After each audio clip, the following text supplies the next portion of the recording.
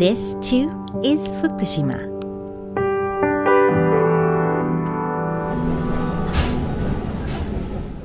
Welcome, everyone, to the final leg of our Fukushima adventure. The theme of today's journey is Nostalgic Fukushima, and we'll be stepping into places that give us a glimpse of the past. Right now, we're making our way from Aizu Wakamatsu to Minami Aizu. In particular, we're heading to a place called Ouchi-juku. The train stop nearest to Ouchi-juku is Yunokami Onsen Station. It's the station for a hot spring town, which I'd have loved to explore if I had more time, but I didn't, so I settled for the footbath right next to the station. You get such a calming view here.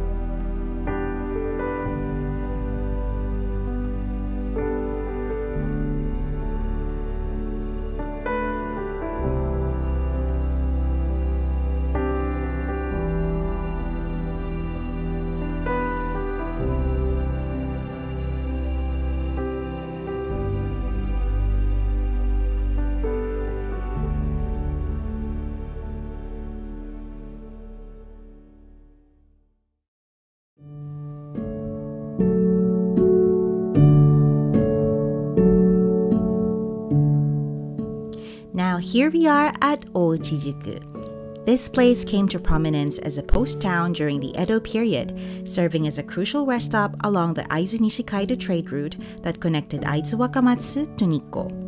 This route was vital for traders and samurai alike, offering a respite from their strenuous journeys.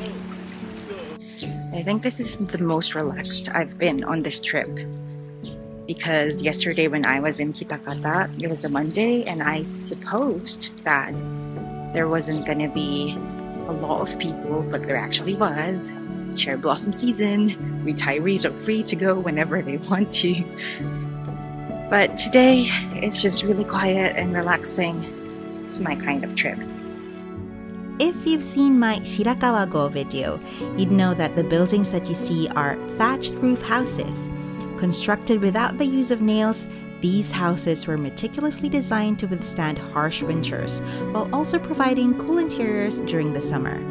There are only just a few of these left in Japan, and Ouchi-juku is one of the places you can see them.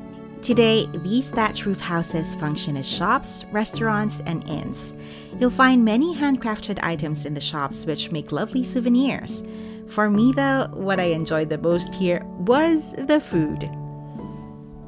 First, there's the iconic negi soba, buckwheat noodles that you don't eat with chopsticks but with a leek. You get to eat the leek as you slurp the noodles, which may seem challenging at first but fun once you get used to it.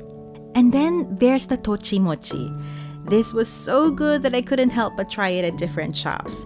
This snack is made of mochi or rice cake mixed with tochi seeds.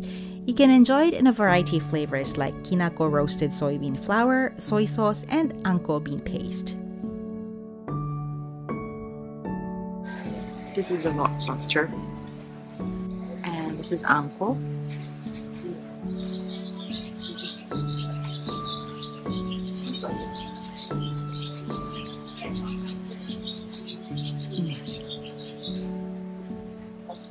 But kinako for the win. Before you leave Ouchi-juku though, make sure to check Takakura Shrine. It's located slightly farther from the main street, surrounded by tall cedar trees. This is very much giving Portal to Another World vibes.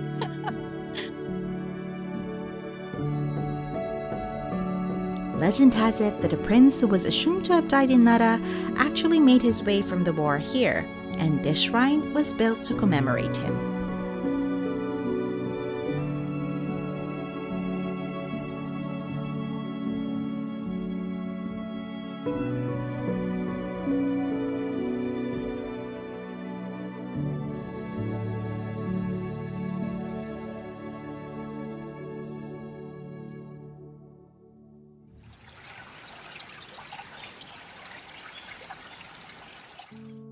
On to our next and final stop for the trip, Ashinomaki Onsen Station. From the name, you may have guessed that this is a hot spring town, but we're not here to take a soak. Instead, we are here to see some of the cutest station masters you'll find in Japan. Cats! Ashinomaki Station has had a long history of keeping cats as station masters, with Stray Cat Basu being the first generation. A concerned elementary student brought him in, and from there on, he was appointed station master.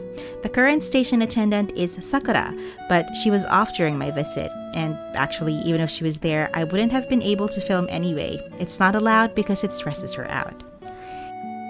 In this station, you'll find a lot of cat goods you can buy as souvenirs. There's also a small shrine where people have taken to posting photos of their beloved pets. Aren't these paw-shaped prayer plaques cute?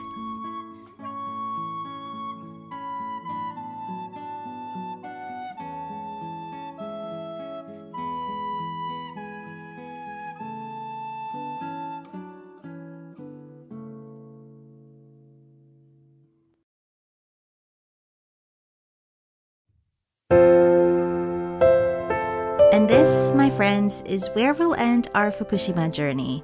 This whole thing started because I was frustrated of the way too many videos depicting Fukushima as some kind of ghost town, when you have all these beautiful places. In 4 days, I've taken you from here to here, and I really hope you had a great time. For this trip, we weren't able to include the seaside part of Fukushima, mostly because of logistics. I travel using public transportation after all.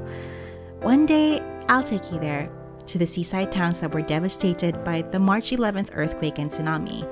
And when I do, I'd like to show you not darkness, but hope, because Fukushima as a whole is brimming with it.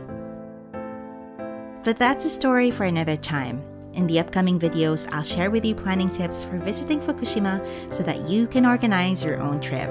Until next time, this has been Mizhelle for Tokyo Pass 3. I'll see you in the next video. Bye!